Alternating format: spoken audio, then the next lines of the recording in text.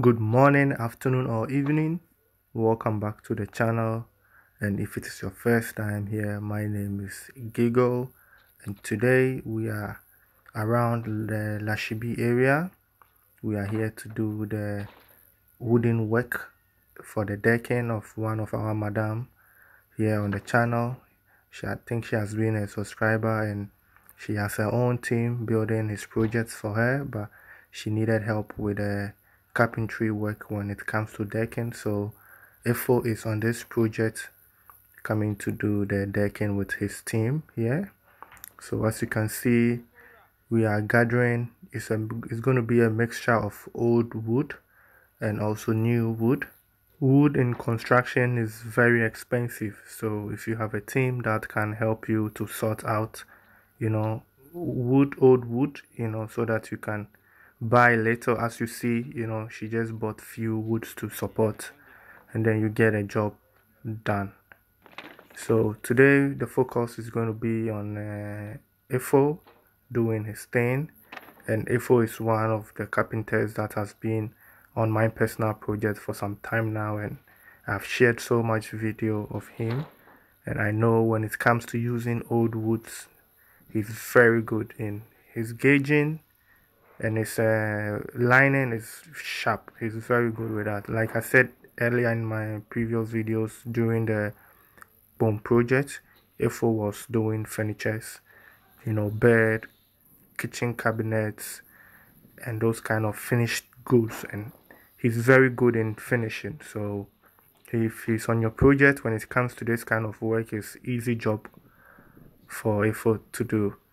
So you can see the environment is a world, I won't say very developed, but it's a very nice area. This is one beautiful thing when you buy land and you just wait. When you hear someone is selling land in a place and you just have the money, you just buy it. Just wait for the next 10 years or next 5 years, see how the place develops. And when everybody has built up something, you can see most of the houses there are not finished yet. So it is a developing area, and that's one beautiful thing. You just come in or you just sell it for a higher price. So if you need land, you can contact Mr. Kwete. I'll put his number here. You contact Mr. Kwete. You need a land around Chopoli, Dawa, Pram, Ningo area. Mr. Kwete is the guy to call. And also, if you need materials for your developing to start building, maybe you want to start with a fence wall, foundation around that area, Tema, Ningo, Afienya, Dowenya, Pram, Chopoli. In that area, if you need blocks, if you need building materials, Mr. Kwete is the guy that you should contact, trust me. And if you also need second-hand wood for your decking, the wawa board and the plywood and that kind of stuff, contact Mr. Kwete. He will sort you out. And before we get back to today's video, I also like to use this opportunity to thank the madam, for giving Efo the opportunity to work on her projects, to show his talent, and I believe he did a massive work. He did a great job here. I think at the end of the video we'll see the end result of Efo, and I'm really proud of what he was able to put up here at the end. So if you have your project and you need any artisans, it could be anybody at all from my team. That is why it's called a production group. You can always choose one person or any help you need. You can have your own mason, your own contractor, your own plumber, your own steel bender, but anything that you are lacking during your construction work, you can always take someone from our team. It is allowed, and they will go and check it out. When they go to your site and they see a problem, then they will address you, and then we can, if you agree, we can ask our contractor to come and also check it out and explain to you what is the problem before it gets too late. We are not here to take anybody's job. We don't really do that. I think most people from the channel can also testify that we don't take people's job, because most people have called us to take over their work, and we didn't do it because we do ask 1 or 2 questions and we come up with, we don't want to, I don't want to put everything out here, but there are ways that we always try to make peace, and that's more important with construction. So if you need any artisans that I've put here on the channel, you can always tap in and get any of our artisans to work with. You don't necessarily have to use the whole team. You don't necessarily have to use us before you can get our artisans. They are available to help anybody who wants to work with them. I can see that Efo is moving very fast with his work. He has already done the board, and also the 2x2s and the 2x4s are installed. The bamboos are underneath, and already the plywood is on top. This one now we do the 2x4 finish. We do the 2x4 finish. So now we start knocking our plywoods. And so if really God permits, by next 2 days we'll finish the plywood work. Then the steel maker will come and continue his work. So this is how the project is. Okay.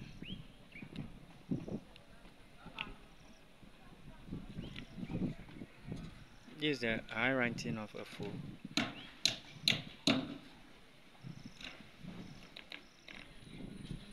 This is where we reached so far. So now we came to the frontage of the house. So now we are doing the front porch with the arc, the drop down beam arc. So that's what we are doing now.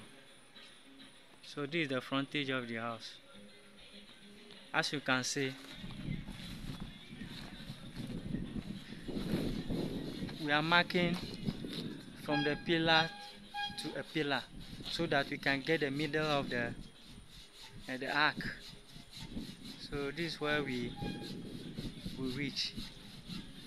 So by the close of the day we'll join the middle there where my senior man stand. We join them together so that we get the front arc, drop beam. So that was Efo for you. If you need a very good carpenter for your decking, Efo is the guy. He's also good when it comes to roofing. We also have another carpenter here on the channel called G.P.G. I have shared most of his projects. He did the church projects, all the carpentry work with the church project. G.P.G. was the guy that did that work. He's also very good with roofing, and also when it comes to container works, container cladding and pergolas, cabanas, those kind of Asian artifacts. G.P.G. is very good with that. So if you need anything with construction, with wood and stuff, I have the right people for you. So that's Efo's number on your screen. You can WhatsApp or call him if you're in Ghana. He will go to your site, do estimate for you. You deal with him directly. He knows what he's doing. He knows his job, and you can see it for yourself, on the screen. So Efo is halfway done installing the plywoods. I want us to pay attention to something. So whilst I was watching this video, my focus was more about the environment. I was looking at the houses being built around this place, and if you know the Lashibi area, I think it's just 15 minutes to the airport or something by car. If you're on the motorway, it's not that far to the airport actually. So this is what I noticed. I noticed that most of the houses there are kind of uncompleted. I mean, most of it is not painted and it's still under construction. So the question I was asking myself was that I think the last 5 years to 10 years, there was nothing in this area. Trust me, there was only maybe fence wall and people were starting to come into that area. But looking at, what people have put up, I think within 10 years, how much do you think the land will cost now and the land cost 10 years ago? So that's something, sometimes when you're buying a land, you don't really see anything around the place. You only see fence walls and stuff, but those are the land you should be focused on. A place where it's not developed, you don't really see much houses. You only see fence walls, like people are put up their fence walls. You see a lot of fence walls. Those are the investment land. It's not necessary you have to buy and build on it, but you just have to buy and just wait. Just buy, put up your fence wall, and just wait for the next 10 years, 5 years, and see how much money you can make. When the demand is high, that's where you cash out. So yeah, this is the progress of FO. I think at this point he was done with the installing of the plywood and is trying to show us the curve at the front view. And I think they've already started putting the plastic also on top of the plywood, and already installation. I could see that our madam is not really joking. Our madam is not really joking at all. She's not wasting any time. But to be frank, like if you look at the people who are actually building in Ghana, I think they are the females. I think the females, our madams, our mothers, and our young ladies are the ones building a lot in Ghana. I think they are more than the male who are building in Ghana, because most of the contracts that we get, and looking at what is happening in the construction field, I think the females are building much. Like, this is what I have noticed. I don't know from your side, so you can just comment down below, let me know, like, looking at construction in Ghana, which people are building, are they the male or the female? But to me, I think the females are the one building, and I think it's also because they really come up with a simple structure. When they have their land, they don't really think too much about design. They only want bigger rooms and big space, the kitchen and that kind of stuff. So I think they are easy to build, and they really go really fast with their construction than the men that we really want, so much. We really think more about the outside, how the house should look outside, but they are more about how should the house look from the inside. So let me know down below, which people do you think are building the most in Africa or in Ghana in general. So talking about designs, I also like to use this opportunity to share 1 or 2 tips, with you viewers when it comes to construction, from my experience here in Europe. And for you to understand what I'm about to say, I would like you to go around your house, or maybe after you've watched this video, go around your house if you live in Europe or in America, and start knocking on the walls, and you will notice that the outside of the walls, like the outside walls which leads to the outside of the house, is most of it is concrete, and in this case we are using blocks. And then the inner walls, like inside of the house, the walls are all made of hardwood.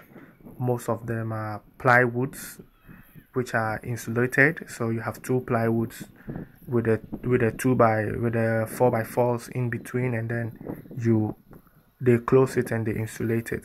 So I think we can start implementing this kind of stuff in our houses to prevent the buying of too much blocks. So you only buy blocks for the outside of the house, and maybe from one room to the next room. If there are 2 rooms at each other, then it's necessary that you use blocks to do the demarcation. But then the rest of the house, inside of the house, you can use the wood for your demarcation. And one thing you can also use is the wood that you buy for your decking, because it also consists of the 2x2s, it consists of the 2x4s, and also the plywood.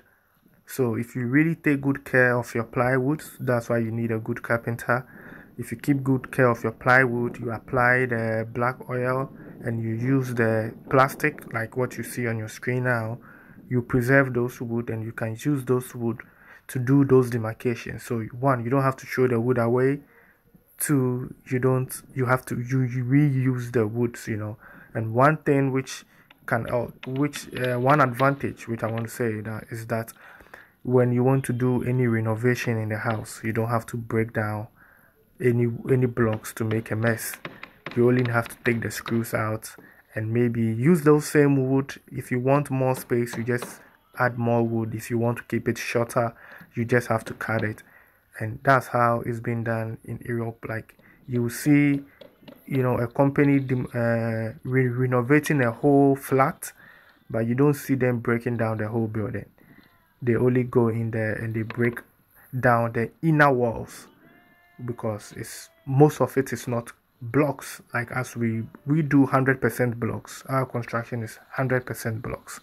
But what I'm trying to say, that some of the walls, like from the kitchen to the living room, those things, and also to the guest room, to the guest washroom, you don't really need blocks there. You can just use simple wood to demarcate. Then you have to go for the hardwood. So if we think about it, these are some of the ways we can really cut down cost when it comes to construction.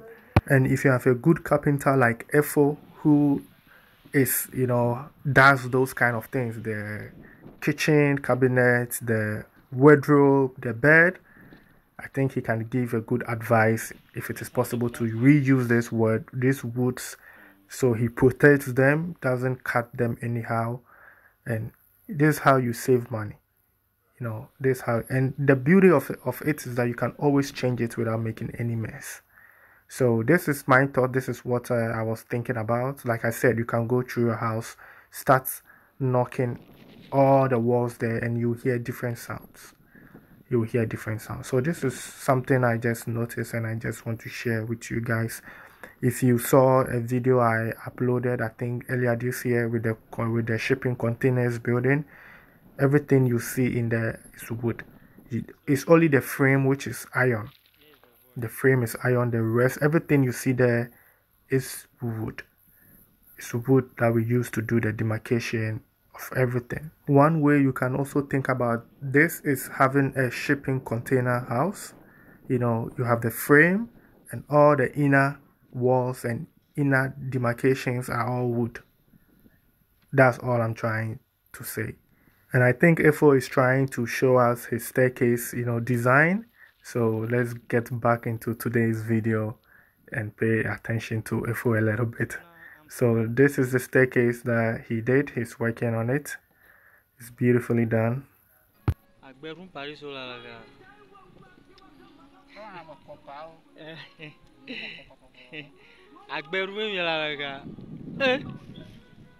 Dari tante yang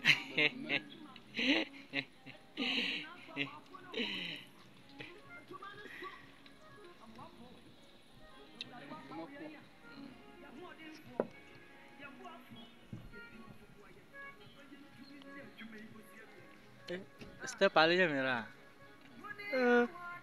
Nyawa.